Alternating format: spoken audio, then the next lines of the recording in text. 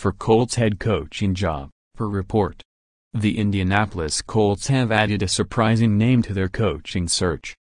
Baylor's Matt Rhule interviewed for the top job with Indianapolis this week, ESPN reported Wednesday. Rhule finished 1-11 with the Bears in his first season with the Bears in 2017. Prior to that, he went 28-23 in 4 seasons as Temple's head coach. Rhule, 42, has just 1 year of experience at the NFL level after serving as the New York Giants offensive line coach in 2012. General Manager Chris Ballard said he would conduct a wide-open search for the position. Other coaches tied to the opening per multiple reports include New England Patriots offensive coordinator Josh McDaniels, Carolina Panthers defensive coordinator Steve Wilks, Seattle Seahawks defensive coordinator Chris Richard, Houston Texans defensive coordinator Mike Vrabel and Kansas City Chiefs special teams coordinator Dave P.